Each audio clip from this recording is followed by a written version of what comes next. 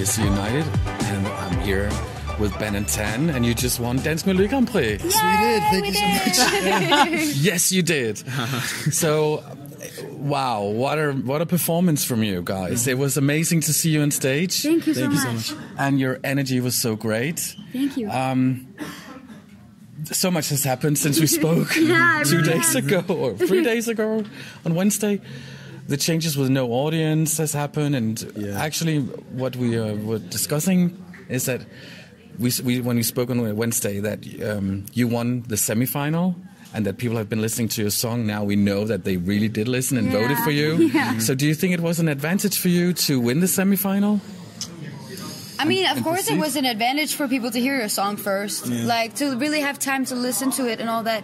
But the thing is, you also go through the risk that the songs that were chosen from the jury, they were chosen to be directly go through, they didn't have the benefit of people listening to their song and loving it first.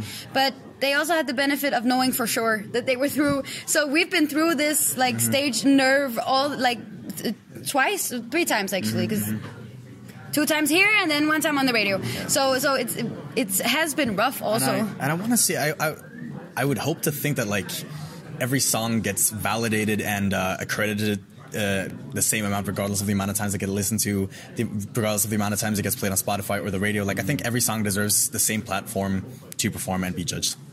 But to be fair, it's your song that has been played on P3 in Denmark as one of the few here of the 10. And another thing is that the top 10 here was also actually all songs from the semi-finals. Yeah. That's pretty crazy. Yeah, it is. Oh my God, yeah. Wait. So, okay, wow. Yeah. What? Well, congratulations, and we look forward to see you in Rotterdam, and the best of luck, and see you with an audience. Yes, finally, we hope so. Yeah, we hope so. Thank you so much. Thank you for your time. Thank you.